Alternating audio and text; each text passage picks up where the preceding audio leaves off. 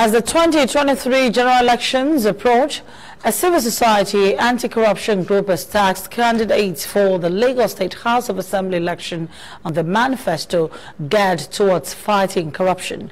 This was highlighted in Lagos on Wednesday during a town hall meeting for the Assembly candidates. Media officer of the Human Rights Advancement, Development and Advocacy Center, Hurdac, Nelson Ekujimi, said a town hall meeting was designed to interface with the House of Assembly candidates, with stakeholders in their constituencies on their anti-corruption plan if they eventually get elected. He stated that the town hall meeting provided an avenue to awaken the consciousness of both candidates and the electorate on the urgent need for accountability and transparency. Candidates from the various political parties presented their anti-corruption manifestos as a sign of commitment to fighting what is regarded a menace in Nigeria. Whoever gets elected will go back to their constituents because we have an interface with their constituency.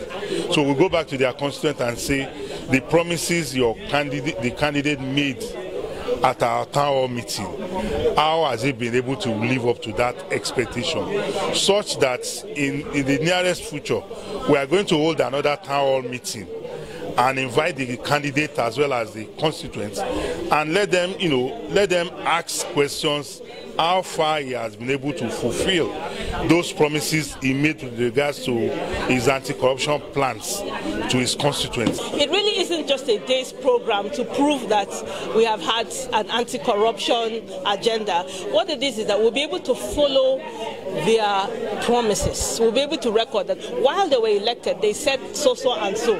Now, while they are actually officials, if they get elected, we'll be able to know that you said this. How have you achieved it? What has changed since the moment you mentioned it? What effect does it have on your local government, your constituency? See, we are Africans. We cannot take away from the fact that everything good things start from our home. The parents are the first teachers. So if you have you imbibe the good culture of you don't steal, don't do this in your children, they will take it to the center world. They will replicate it. When they replicate it with the good laws of the land, that is the